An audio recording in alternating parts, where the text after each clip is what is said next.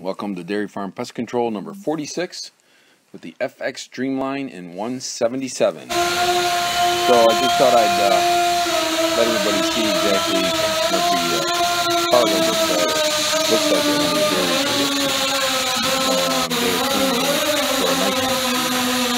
And this is the crowder that they use for the cows. So all the cows are in the corral waiting to be milked in the parlor, and they send back this crowder, drops that not a gate but a rail or whatever, and and then what they do is they eventually push them all up to the parlor, which is where all those lights are. So that will then start to move. I'm not really sure who's looking or who controls it, but the operators control it, and it's slowly but surely they just keep the cows coming because they don't always get in line like they're supposed to, so they sometimes need to be given a little bit of a push. Here's where I set up. There's my shooting sticks, and then the ladies walk by right there in front of me on the rail. And on this one I can't turn off the lights, so I just can't shoot from there. And, then I have to be worried about the girls when they decide to stop and look at everything. So again, this is a nighttime shoot, and starting out I got that sparrow. Most of these are all sparrows. That's what he usually has in this parlor. So setting up on these guys, and I say, well, I'll take the far one first in case the near one won't fly. And I'll be darned if that didn't work. So near guy did not fly away.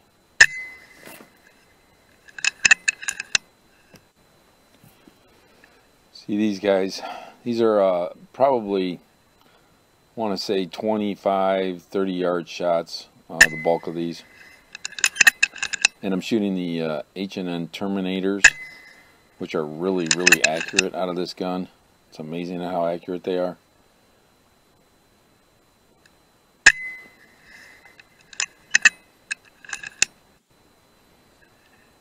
And again, they just keep flying back and forth over the parlor.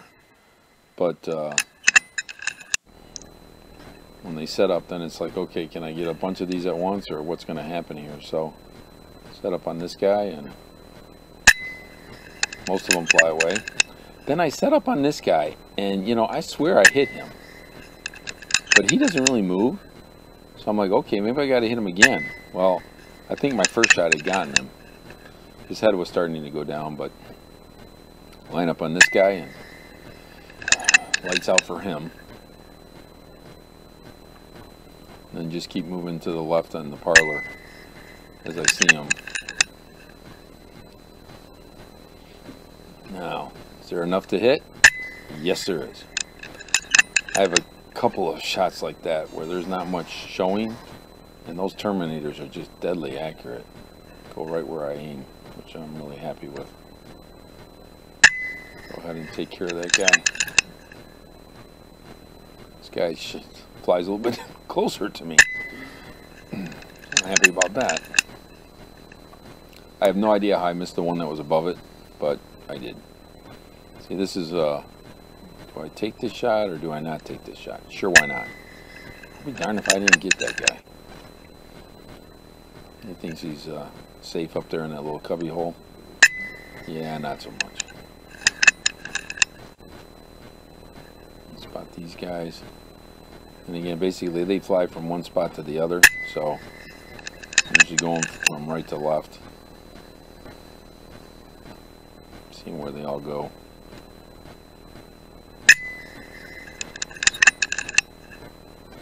This guy's not showing much. Got him as well. It's probably a 10-yard shot. He's nice and close.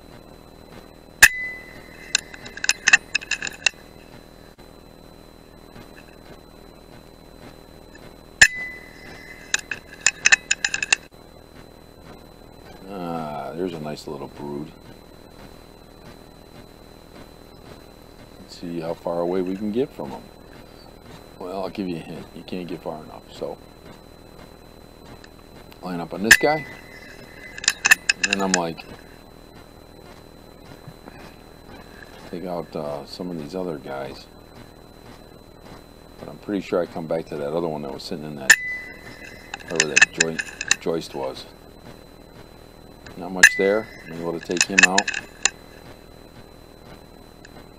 Take him out. Oh, you hear that thumping in the background? I've got to apologize for that. That is not my heart. One of the YouTube viewers let me know after they watched my video from a while ago that the part actually does that on its own after it gets below a certain charge on the batteries. So here's that joist one again. I'll be darned if I don't get them. That's awesome. So that thumping is actually the part itself, and I have to remember to not let my battery get below a third full and just replace it out, and then that'll take care of that noise. So these are the last two shots for this video. Guy thought he was safe. He wasn't. So thanks so much for watching, and please like and subscribe.